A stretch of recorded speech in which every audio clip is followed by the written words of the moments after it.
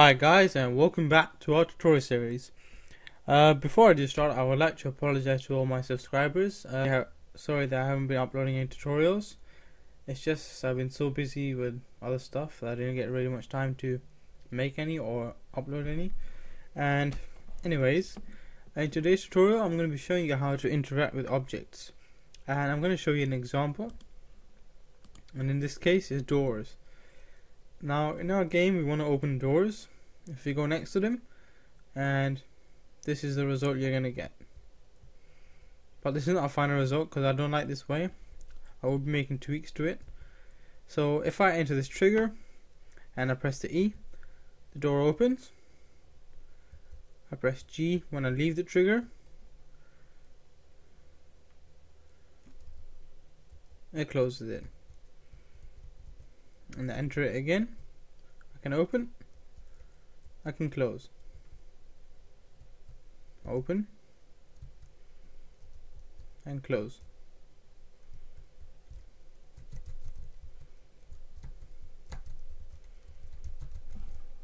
Okay, that's just one of them. Now the second one is using animations. So this one right here, this garage looking door. Now if I walk up to this, you're going to see error not error, you're going to see a message underneath saying you hit the door. Now if I press E, it's going to play an animation like so, and the door opens. Now that one uses a raycast. Now what I will be doing is I'll be combining both. The reason is, if I just close this door quickly, if I go right next to this door, well, let me just change sides. Oh god, it's lagging badly. Probably Camtasia. I'll have to find a new recorder. This is getting absolute worse. Okay, as you can see, if I'm right next to the door and I press the E button, this is what happens. Now we don't want that. Now the way I would do it is probably have an animation and run the door open 90 degrees. It'll open the opposite way and our player will push the door, and if we're going to close it, play a certain animation and close the door, because this way it looks kind of stupid. It just passes right through your body and we don't want that to happen. Anyways, let me delete all the scripts of the items so I can show you how it's done. I'm going to zoom into this. I'm going to separate this. Going to delete this, and I'm going to delete the script. There you go. Okay, the first thing you want to do actually is you want to make a new cube and name it main body, and you can attach any texture to it, so it's like a door or whatever you want it to do. Then what you want to do is you want to make a new game object and make that the hinge. Now I'll explain why. If I try to rotate this in the y-axis, just a cube, this is what happens.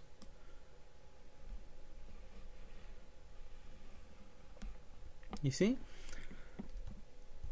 So what happens is, if we make a hinge, so create empty and place this where the door hinge will be. So in this case it's going to be right here. Rename this to door. You want to drag main body into door, and this time make sure you have selected door, and if you move the y-axis, you're going to see it's going to rotate properly like we want it to. So the door ain't moving, it's the hinge that's moving. Okay, so that's the result you want to get. So actually what's going to happen is we're going to rotate the door 90 degrees, so 90 degrees in here, that's what you're going to get. And if we put it back to 0, that's what we're going to get. Okay, that's all good. Now the next thing is we want to have a collider. So make sure you got your door selected, not the actual cube, the hinge we made, and click on component, part physics, box collider. Makes a really small box. Put the X size to 600. Let me see if that's big enough. That's way too big. 400. Too small. 600 will be fine, and the Y to 400, and it's Z to, I would say, 500. And we want to center this, so just, sorry, not the Y axis, along the Z axis, drag it till it's perfectly centered, like so. There we go. Save that. Now I'm going to quickly test something, and it's going to check something out.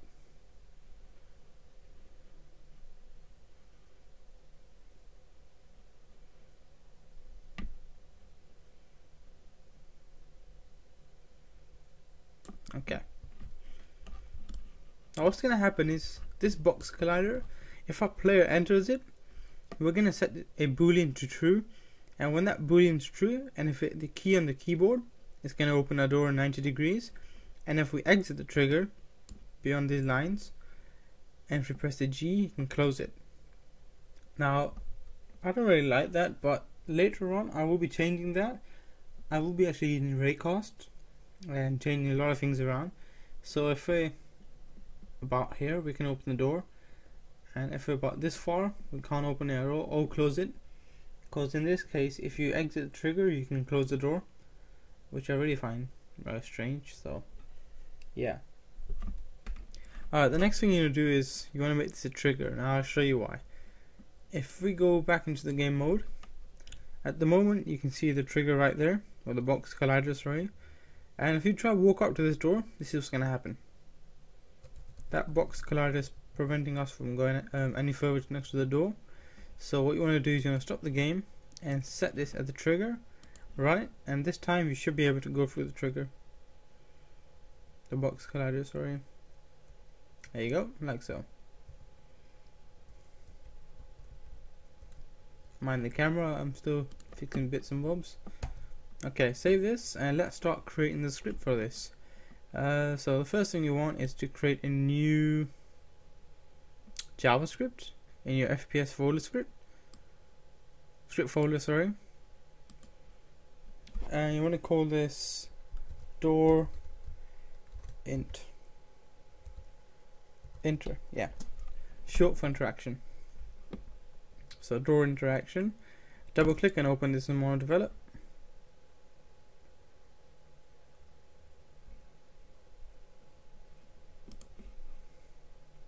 I've done this script before. I'm just gonna reload from disk, so it's empty. There we go.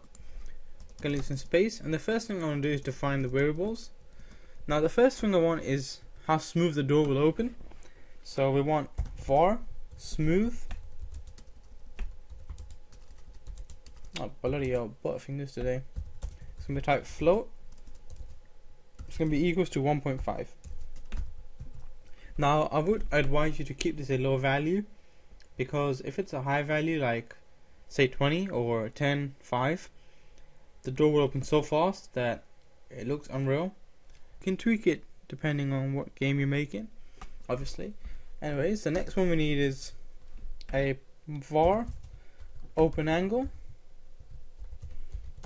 Now this is how much our door is going to open. It's going to be type float, and we set 90 degrees, so 90.0, close that. var close angle, and this one's going to be a type float as well, and this one's going to be set to 0.0, so back to its original rotation. And the next one we need is open door and enter trigger. So var open door, it's going to be a type boolean, it's going to be equals to false by default. var enter trigger, it's going to be a type boolean, it's going to be equals to false by default. Okay, we've got the variables set up. Now the first thing I'm going to do is create new two functions right at the bottom. I'm going to call this function on trigger enter, so capital O, lowercase n, capital T, R-I-G-G-R, and capital E for the enter. Open bracket, and we're going to pass a new variable inside of this, and we're going to call it call, and this is going to be a type collider. close that, open bracket, close bracket, and I'll explain afterwards why we need the call, not right now. Copy that new function, paste it underneath the top one, and instead of having it called onTrigger enter, we want to say onTrigger exit.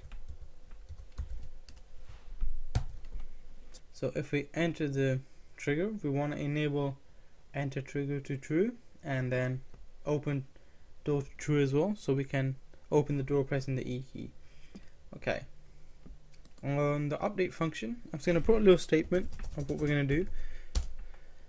We're going to say we are now going to set the door angles. There we go. And the first thing we want to do now is a new statement. So we're going to say if open bracket open door is equals true. What do we want our door to do? Rotate 90. So we're going to have a new temporary variable for, and we're going to call this door open, and it's going to be equals to a quaternion dot Euler open bracket, and we're going to call nothing on the x, so x is going to be a 0. What's the y-axis float going to be? And that's going to be equal to open angle, so 90 degrees, and the z float's going to be 0 as well. So we've said in the temporary variable that our open door angle is going to be 90 in the y, and then we're going to start calling that on the transform. So transform dot local rotation equals a quaternion dot slurp open bracket, our transform position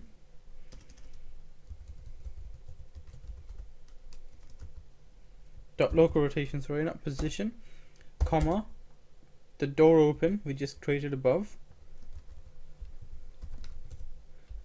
and time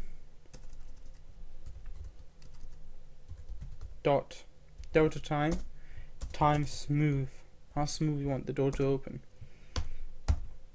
Okay, now I just want to check all the brackets in the right place. Yeah, copy this from the if statement right to the last bracket. Make sure you're not selecting the last bracket, which is closing the update function, the one that closes the if statement. Underneath that, paste the same thing again, and instead of having if open doors equals true, put it to false, like so. And this one's going to be equal to now close angle instead of open angle, and you want to change this name to door closed. You want to copy this and you want to paste it where it says door open. Save that. Just going to go in Unity and make sure I got no errors. Okay, fantastic. Back into MonoDevelop. Now that we've done that, we're going to find out if we're in the trigger and if we hit the E key. So we're going to say if open bracket enter trigger is equals to true,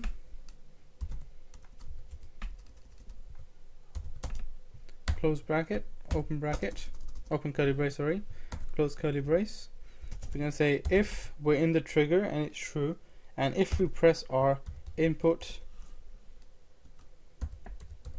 dot get key open bracket key code dot E key, close this twice, open bracket, close bracket.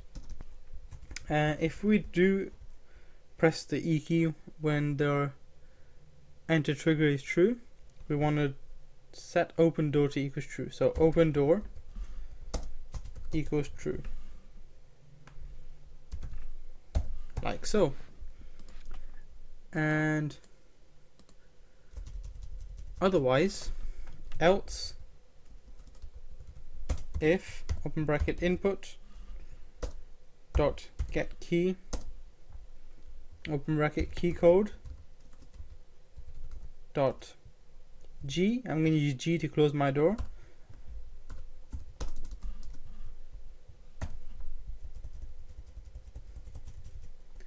I'm just going to say open door equals false. Save that. Okay, the top part's completely covered.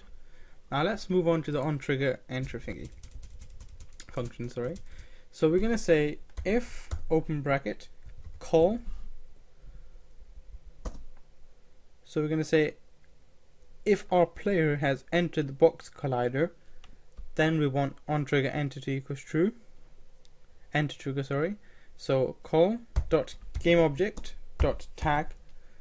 We're going to check and see what objects enter the trigger, and if it's our player, enable the boolean called enter trigger equals player close brackets open curly brace close curly brace. If our player enters the trigger, we want enter trigger to equals to true. Save that. I'm going to copy this and I'm going to paste it into this, the exit function, and I'm going to set enter trigger to false. Like so. Save that. Now this script's completely done. Back into Unity. And the first thing you want to do is you want to click on your main player, zoom right onto it, and you want to check and see that the tag is set to player. Now if you don't know how to do tags, I'll show you how to set one. So you see where it says add tag, you click on that and you have something called tags right at the top, and it's got size and elements. Now my element size is 50, I can change that to 12 and it just decreases that. And as you can see, I have an element called player already. I'm just gonna, for test purposes, call this player 2, enter it, save it, click back on the player, and if I hit this 2 arrows here again on the tag button, you can see it's going to bring a drop down list, and you can see player 2 is added there. Now by default, Unity makes a player by default, and I'm going to make sure my main player is tagged as player. Save that, click on door and drag your new script onto that, and you want to make sure the box collider the trigger, save it, and we're going to test this out. Okay, so we're going to walk up to the door and you're going to see enter trigger is equal to true. There we go. If I press E now, my door is going to open.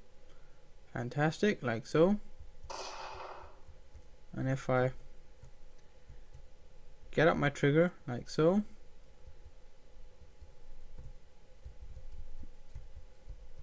and press G, I can close the door. Now the thing I was going to show you is this. If I'm in the trigger and press E, now if I leave this trigger, I just want to check something. If I go far away, can I still close it? See, that's a problem right there.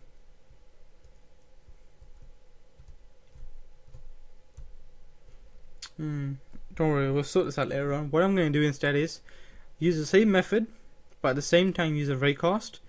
And when we close the door, we want to make sure that we're in the right distance so we can close it. And for the open, we're going to do the same thing as well. Okay, so that's how you create interaction with objects like doors. I will be doing other stuff like treasure boxes, not treasure boxes, but ammo boxes and etc. But I hope you guys enjoyed this tutorial. Don't forget to rate, comment and subscribe.